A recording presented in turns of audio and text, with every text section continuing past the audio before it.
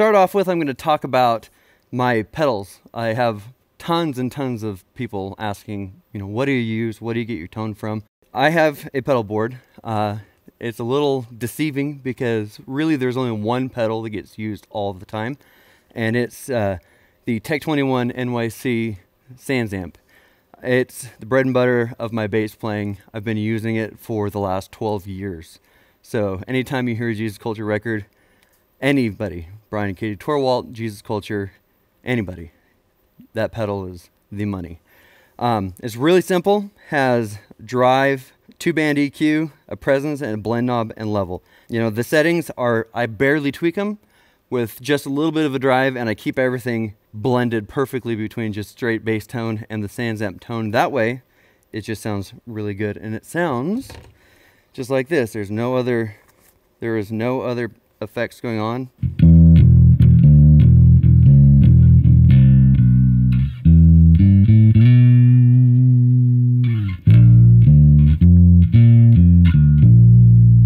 It's got a little bit of a drive to it, but it's balanced, and it doesn't, there's not too much low end, which being a bass player, I'm supposed to love low end, but I like to keep things really smooth. The next pedal, bass, Big Muff, Pi.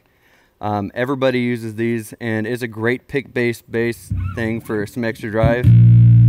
Gives a nice dirty tone that kind of helps cut through the mix, and just makes everything sound a little nicer. Then obviously volume pedal, and then I have an EQ pedal that I use very rarely. It's mainly for times where music is down and I don't want a lot of attack or bright notes to stick out, and so I'll turn it on, and it just takes, I have it set to where everything from 4K up is taken out, and it just smooths everything out. And then delay pedal, I only use this for 3 songs. So a lot of people are like, oh, how often do you use that? Never. I use it on One Thing Remains. I use it on I Want to Know You and Come Away. But it does have a great effect. I need to stand up for just a moment. For, say, the intro to One Thing Remains. I use it for swelling, and it sounds like this.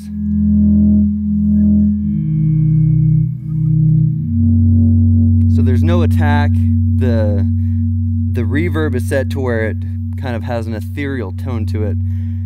So when I'm playing the chorus,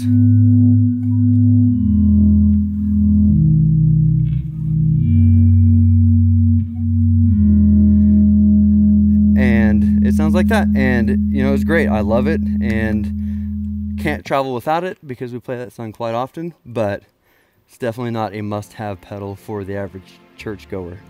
So that's my pedal configuration.